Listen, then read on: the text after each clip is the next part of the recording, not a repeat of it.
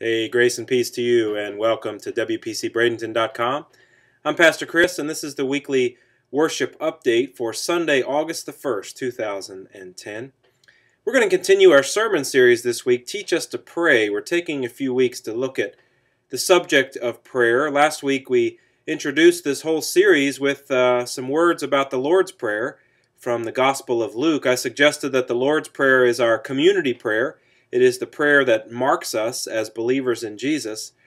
And then I understand from one of our members who then went home from worship and turned on the NASCAR race, the Brickyard 400, the chaplain apparently got up to offer the weekly invocation for the race.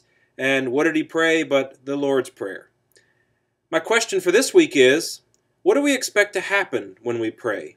What was that chaplain who decided to offer the Lord's Prayer at the Brickyard race? What was he expecting to happen that day? That's what we're going to discuss in our service this week. We have one service at 10:30 a.m. We're located 3011 19th Avenue West here in Bradenton, Florida. Give us a call at 941-748-2848 with a question or a concern. Hey, we hope to see you this week in worship as we are loving God, loving life, and loving our neighbors. God bless.